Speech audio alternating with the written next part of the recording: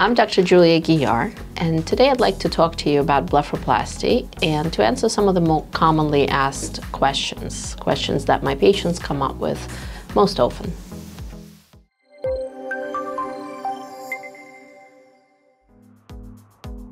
So eyelid skin is the thinnest skin in the body. Unfortunately, all of us, we start seeing changes in that skin right around maybe late 30s, early 40s is when these changes become very apparent. And a lot of times we can kind of cover it up with makeup or do some non-invasive procedures such as fillers, maybe Botox, to kind of delay these aging changes. However, both fillers and Botox we have to keep doing.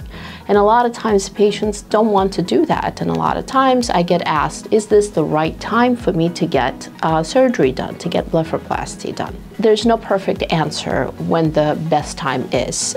We all age at a kind of different rate. And it really depends on our genetics, our lifestyle choices, whether or not we sleep on our face or on our back. So there's many different factors that affect how well or how not well we'll age. So it's an individual choice where I sit down with my patients and I discuss what to expect. When is the right time for you personally to do it? So there's no straight answer. Blepharoplasty can be done in our 30s or in our 80s. When is the best time for you?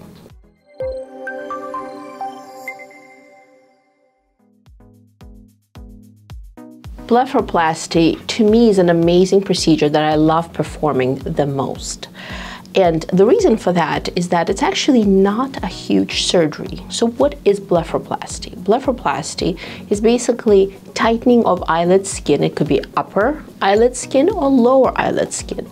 And frequently it's accompanied by fat removal at the time of the surgery, and sometimes it's accompanied with actually tightening of either lower skin and muscles or upper muscles that actually lift up the eyes. So it all sounds very complicated. However, blepharoplasty typically takes about maybe 40 minutes to complete. And I actually most commonly do it right in the office in a procedure room. It's done under local anesthesia, but we do offer some sedation, either oral sedation or sometimes sedation with gas. You don't get intubated, so you don't get deep sedation. You're actually pretty awake during the procedure.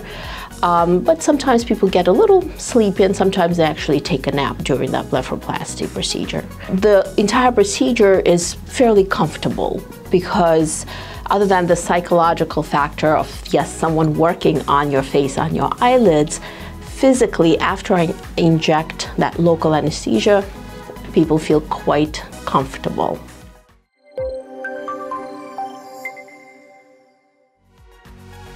People often ask me, how long will I see the results of the surgery from? There's no straight answer to it, and typically, according to kind of statistics out there, the results of blepharoplasty last for 7 to 10 years. Now, the skin that was excised, the skin that was tightened, doesn't come back. However, what many people don't realize is that our aging continues to happen, so we are continually aging. A lot of times what we offer as a combination with blepharoplasty, and I prefer to do it that way if my patients agree with it, is to do laser procedures after the initial healing phase is over. And the reason I like to do it is because by doing these laser procedures, we're stimulating collagen in the skin. And when collagen is stimulated, when skin is more youthful, the results of that blepharoplasty last longer. Obviously, there's also some lifestyle modification that I'll ask you to have. For example, not sleeping on the face. The results of blepharoplasty will last much, much longer if we sleep on our back or maybe, on the ear. And not on our faces. Also, not smoking, and in general, having a healthy lifestyle, maintaining healthy weight. All these things will allow you to enjoy the results of blepharoplasty longer.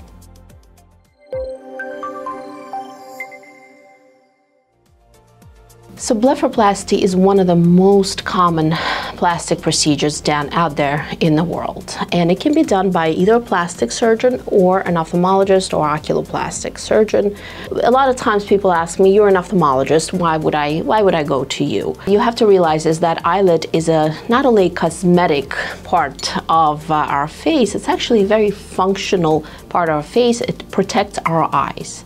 Ophthalmologists or oculoplastic surgeons are in the best position to evaluate your eye to make sure that the blepharoplasty is not going to cause any problems with the eye itself.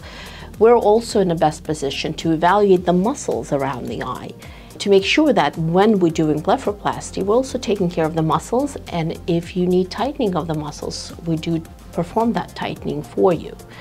We also evaluate the brow position, and brow position has been very kind of ignored in a lot of cases, but brow position is very important. So occasionally when we do blepharoplasty, we need to elevate the brow to make sure we actually don't take too much of eyelid skin and don't develop eye problems as a result.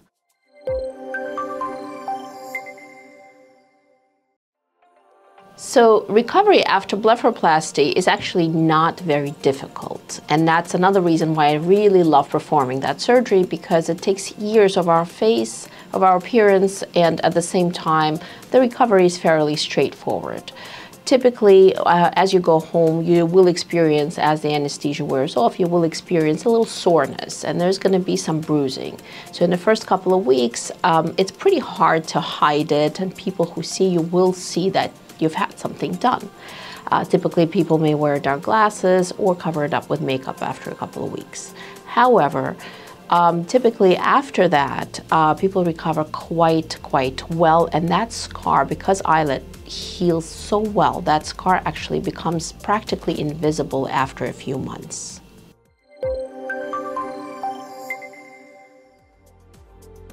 So a lot of people come to me and they can't decide which eyelid to do, upper or lower, and they're noticing aging changes in both. Occasionally, we do perform upper and lower blepharoplasty at the same time. It actually gives me an advantage to be able to do it at the same time, because I'm able to actually pull up the middle face up a little bit and tighten it a little bit and lift it up when I do combine the procedures.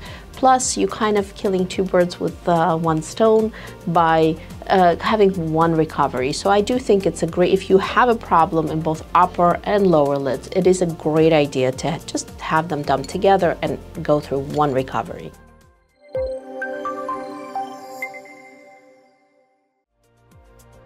Eye bags is something that is very much genetic. We do inherit it, and typically if I'll look through family pictures, we will identify someone who has eye bags in the family. What is an eye bag? Eye bag is basically prolapsed fat that comes out as the tissues change and age. A lower blepharoplasty will remove the extra fat pad and tighten the lower lids. It's a loaded question to answer whether you should or not have that procedure done. It is a cosmetic procedure, and lower eyelid bags make you look more tired and definitely older. So the procedure will definitely reverse some of those signs of aging and make you look more rejuvenated. So the best way to decide whether the upper or lower blepharoplasties is the right surgery for you, is the right way to go for you, is to come in for a consultation. We'll sit down, we'll go through your pictures, we'll go through your older pictures, and I'll help you make that decision. The decision to have plastic surgery or not have plastic surgery is very individual. So the best way to go about it is give us a call, come in for a consultation. I have an office in Manhattan and Brooklyn, and I'll be happy to sit down and have that conversation with you.